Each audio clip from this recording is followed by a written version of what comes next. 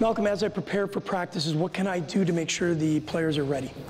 Well, preparing properly is very important. And so there's a few things that you can do as a coach to prepare to make your team safe and effective. And there's a bunch of things that players can do to make themselves safe and effective as well. Equipped to play, parents review. Parents and guardians have a key role in their players' safety.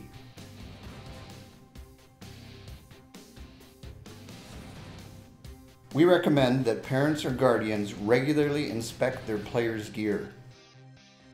This practice is a key part of equipping your players for safe and effective play.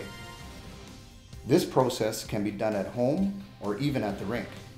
It only takes a few moments, but is so very important. Complete your inspection every few games or practices.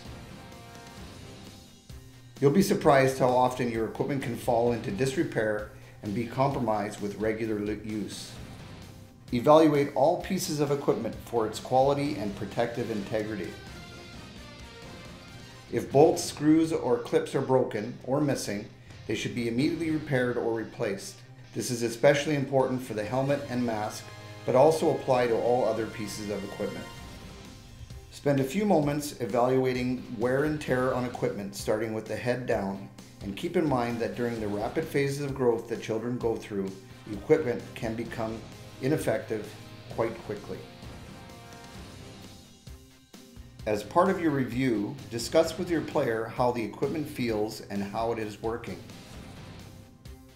If items are reported as being uncomfortable or they do not cover or protect the vital areas of the body, they are not protective and they must be replaced.